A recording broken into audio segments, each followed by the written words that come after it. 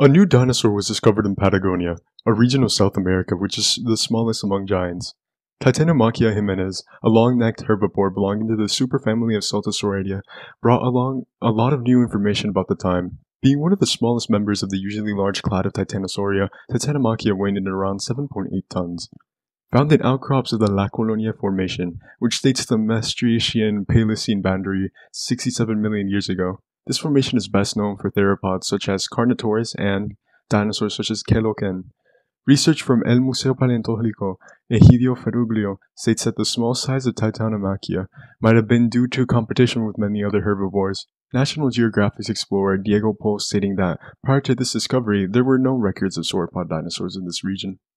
This marks yet another win for Argentina, finding their first sauropod in this locality and winning the quarterfinals in the Copa America. But what do you think? Stay tuned for more dinosaur updates.